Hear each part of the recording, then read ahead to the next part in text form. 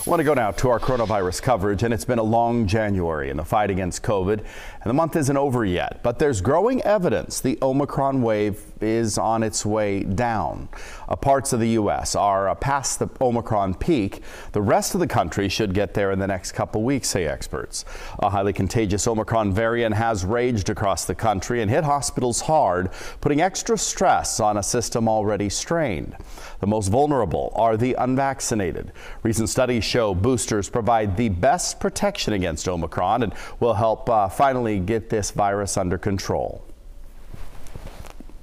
Control means you're not eliminating it, you're not eradicating it, but it gets down to such a low level that it's essentially integrated into the general respiratory infections that we have learned to live with.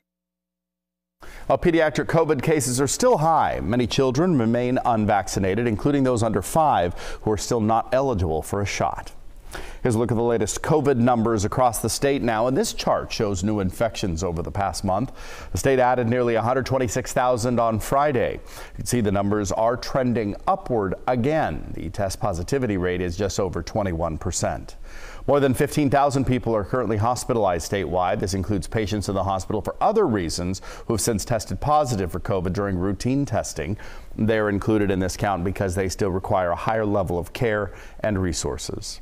Here's a look now at the vaccination progress in the state. 72.6% of eligible Californians are fully vaccinated, accounting for 27.3 million people. Another 3.3 are partially vaccinated. 12.3 million have gotten their boosters. The state is giving out an average of 136,000 doses per day.